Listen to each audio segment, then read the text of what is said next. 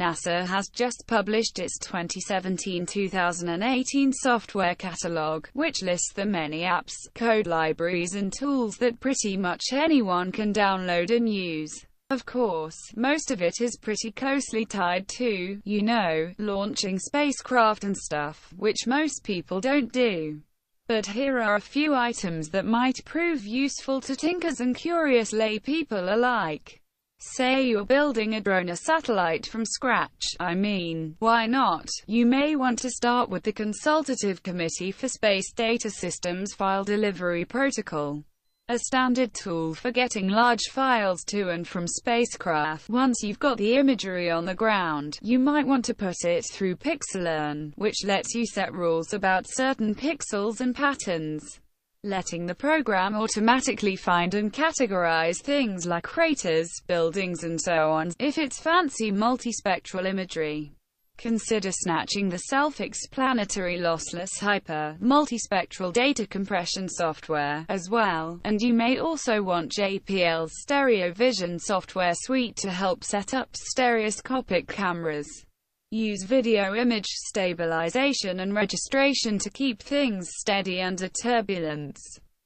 UAV's own flight conditions. You can use CART 3D to simulate the 3D airflow situation. There are autonomous precision landing navigation system is to use years of cruise missile technology to synthesize the film photographic and topographic maps. If it is a whole team of unmanned aerial vehicles, then you may need formation flying system for UAVs, and satellites can help each device encryption communication and maintain the formation of the software.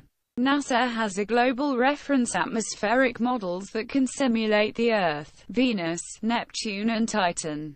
HasPop is a full-on iOS app that lets you browse through a constantly updated worldwide database of natural hazards like fires, storms and earthquakes.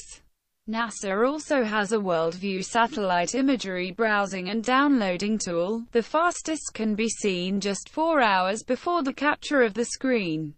Tell HR they're about to blast off with aerospace-grade hiring practices. First, there's the Integrated Cognitive Assessment tool, combining person, system, and mission, which tells you whether someone is capable of performing it. Then, in order to be sure you're not hiring a klutz, submit them to the Fine Motor Skills iPad test. Never read a cover letter again. Just unleash the semantic text mining and annotation for information extraction and trend analysis tool on the pile of resumes you've got waiting for your attention. There's a neat Unity-based spacewalk game in which you as students can simulate various EVAs conducted by ISS astronaut Glenn Research Center. The Early Years is an iPad app that takes you on a tour of this amazing R&D facility and a bunch of interactive media from between 1941 and 1979. You can check up on the latest coronal mass ejections and magnetosphere changes with the Space Weather app for Android.